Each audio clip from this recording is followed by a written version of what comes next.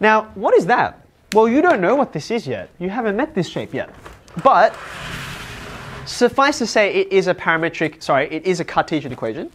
Now, what Cartesian equation is it? Well, sorry, you can't quite see. Here's my 1 plus 2 tan theta. I've just used theta, t instead of theta because it's easier to write on this.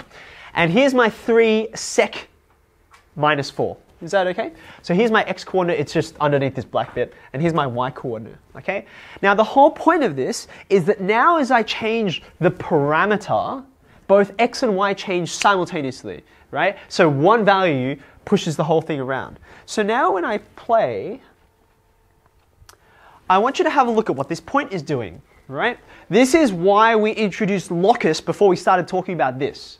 Because this point down here is kind of like you guys moving around, right? But it's moving around in a certain way. It's not just moving around anywhere. It's tracing out a very particular shape.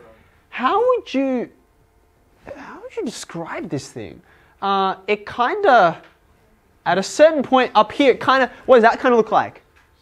Sort of looks like a parabola, but then it does this guy. And you're like, whoa, hold on a second. How can you be two parabolas at the same time? Okay, so we just worked out what the Cartesian equation was, right? Okay, you stop moving. We'll put this Cartesian equation in. What do we got here? So I think we've got 9 outside of, what do we got? X minus 1? Minus 1 squared. It's a minus, isn't it? Minus 4 outside of y plus 4 squared. By the way, just before I move on from that, we've met with functions and transformations and that kind of thing. We know what the minus 1, like forget about the fact that you don't know what the shape is. When you see x minus 1, what does that mean?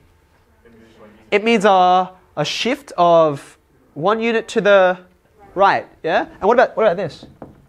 4 units downwards, which is why, by the way, have a look at where everything seems to be happening. It seems to be moving over this way, right? And then you got this, what do we got? Let me finish it off. That equals negative 36. What is that? Well, let's see if we got it right. There you go.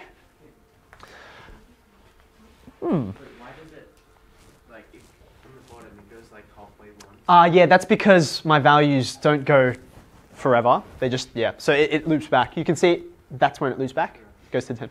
Now, what is this shape? Well, you're not very familiar with it in this orientation. But if you do me a favor and just lean your head about 45 degrees to the left, can you see it now?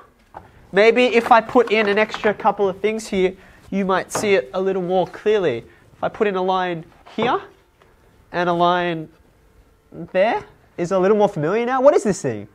This is a hyperbola, right? It's the same kind of hyperbola you've been dealing with for years, except it's off at an angle, right? And that's why it has this weird funky equation like this. But that's the shape. That's the Cartesian equation, okay? Be thankful you don't really have to deal with heaps of depths about this. It's an extension 2 topic. Even they get confused about it. But there you go. You worked it out, okay?